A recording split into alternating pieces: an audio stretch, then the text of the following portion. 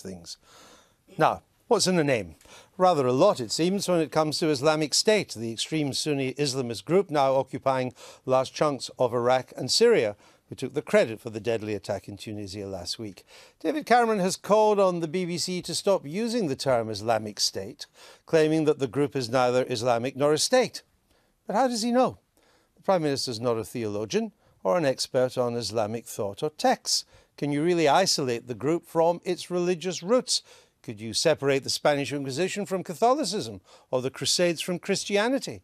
Like religiously inspired violence from the past, don't we need to understand its Islamic context to counter it? We turn to historian and author Tom Holland. This is his take of the week. I never say anything at all, but with nothing to consider, they forget my name. It may not seem that the Islamic State and David Cameron have a huge amount in common, but on one thing they do seem to be agreed, and that is that they have the right to say who is and who is not an authentic Muslim.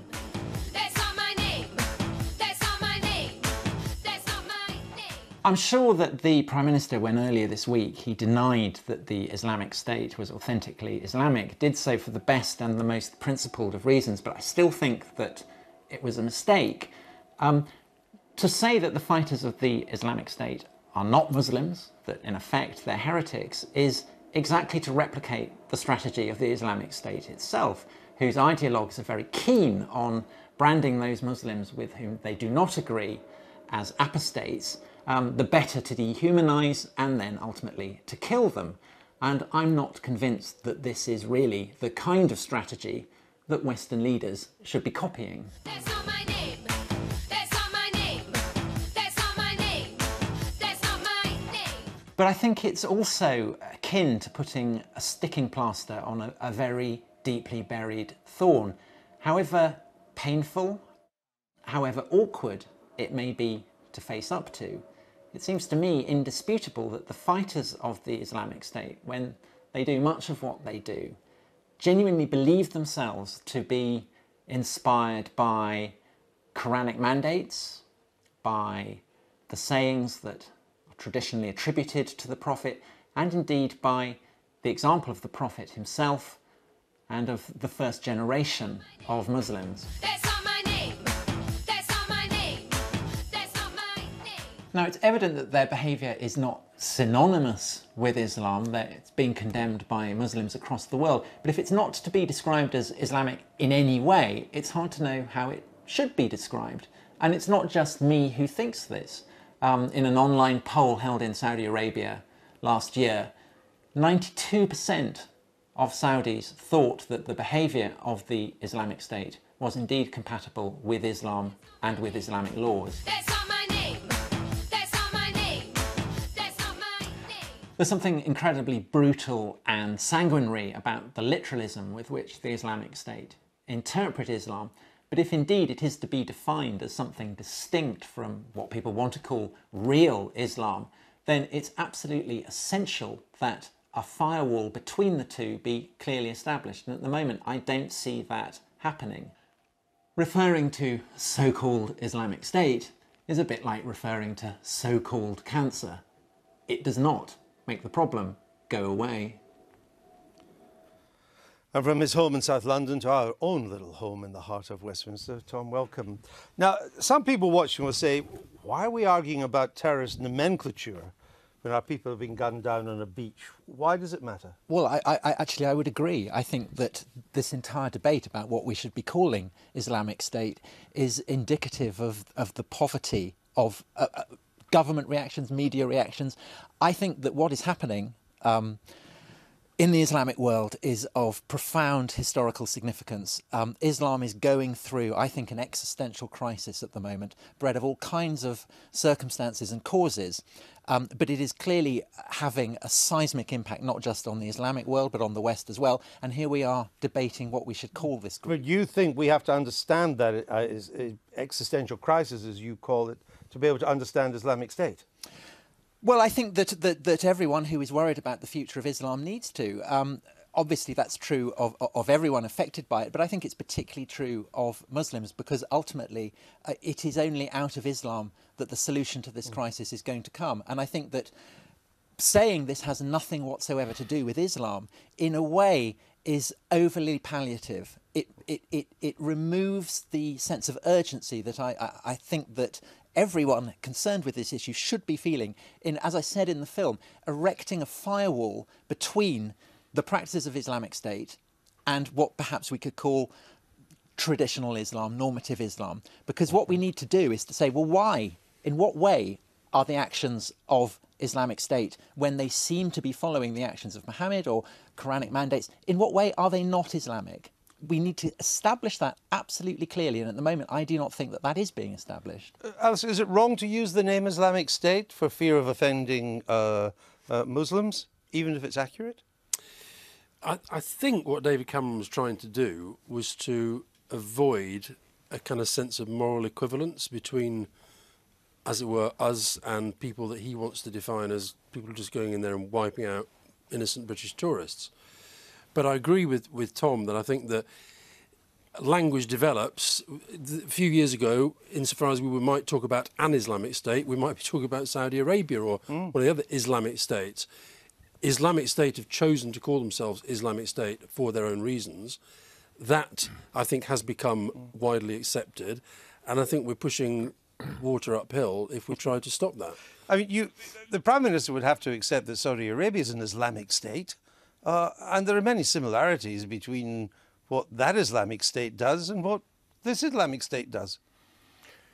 I think there are some similarities, but I think there is nonetheless a lot of difference between an Islamic State and the organisation that describes itself as Islamic State. I think this whole debate has been tiresome. I think it's been tiresome for the reasons that Tom has mentioned this evening. I think it's also been tiresome because it's been yet another opportunity for the government to attack the BBC. I mean, as far as I know, this organisation calls itself Islamic State. We all understand what we mean when they're described as Islamic State. That they want to establish a state and that they are Islamic are two indisputable factors. I think the problem is that the so-called, I think so-called can be applied to state. I'm not sure it can be applied to Islamic. The Islamic part. And that's it's not yet a state, as we No, exactly. But it may be heading that way. Well, it's now levying taxes and organising things. I think it's more of a state than, say, the IRA was an army. And we didn't go around saying the so-called Irish Republican Army. The Prime Minister claims it's the perversion of a great religion. And many people would agree with that. What say you? Well, I think that it is dangerous to assume that there is some authentic version of a faith when you do not belong to that faith. I have no doubt that many, probably most Muslims do indeed think that there is a correct form of Islam, and probably they would think that the correct form of Islam is the one that they themselves practice. But I think that if you're not a Muslim, you can recognise that Islam is an expression of human culture like any other, and that essentially what it is a dialogue between people and a given body of texts and traditions. And what emphasis is given to those texts and traditions is up to the believers. And so to talk about perversions implies that there's a normality. And you bring it to the heart, because this is really all to do with what some scholars call the hard texts, those parts of the Quran and the Hadiths that Islamic State uses to justify its brutality. And it's about the interpretation of these hard texts. Now, the Old Testament is full of hard texts as well, but over years Christian scholars have reinterpreted them, or they ignore them, or they put them in context.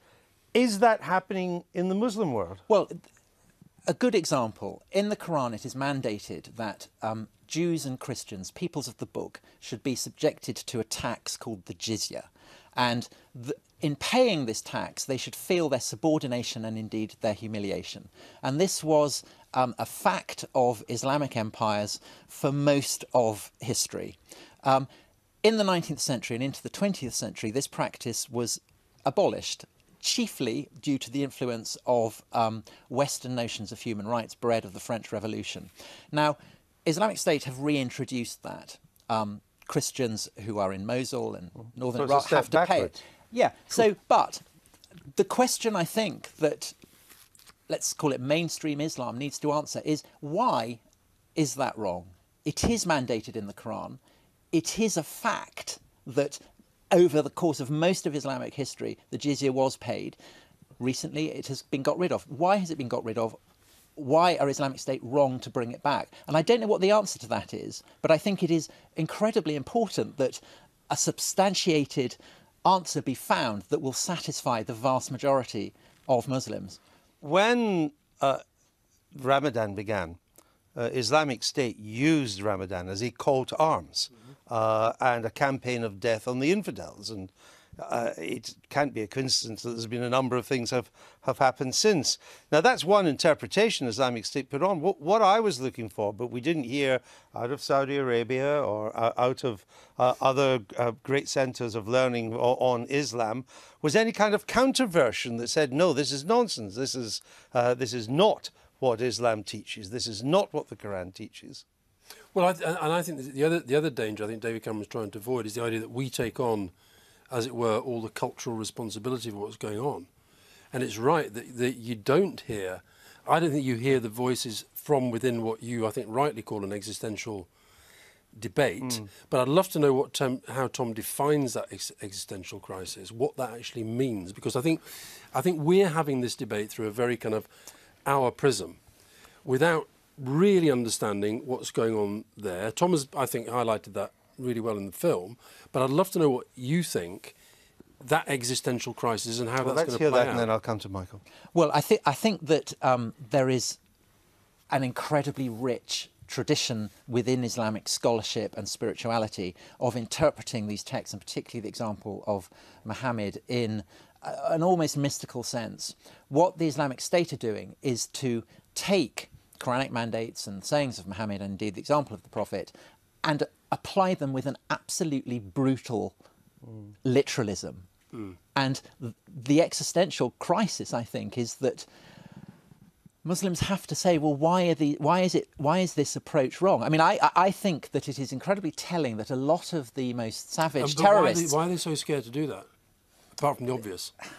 Because I think that it's incredibly painful, ultimately, and very difficult. And I think that, you know, this has really only happened over the past few years. Yeah. Okay. And I think it needs to... I think the solution is still brewing. I mean, I hope that it is arrived at. Michael, you wanted to come in. Well, I was struck that on the one hand, David Cameron seemed to be objecting to the use of the words Islamic State, particularly by the BBC, out of a sort of political correctness that he didn't wish to offend the Muslim community. On the other hand, he appeared very willing to offend the Muslim community with a sort of implication that a big part of our problem was a kind of soft, quiet acceptance of terrorism, that this was one of the causes of what was going wrong, was that people were not willing to speak up, to denounce, to stop families from moving abroad to Syria and so on and so on. And so, you know, even here there seemed to be a confusion. On the one hand, being afraid to offend, on the other hand, being kind of really rather willing to offend. Finally, Tom, you study these things carefully, and there's debate going on within Islam. How do you perceive the scale of the threat of Islamic State? Pretty substantial, I think, because I think that even if, say, there is military intervention and they get destroyed, the ideas will not be destroyed, and ultimately it is ideas that are more dangerous than men with guns. Tom Holland, thank you.